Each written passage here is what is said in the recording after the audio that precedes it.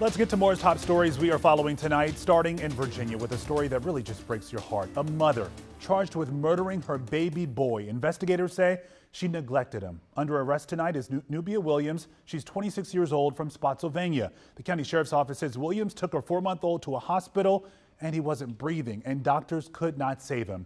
The medical examiner says the child died of neglect and severe malnourishment. Willaims is charged with second-degree murder.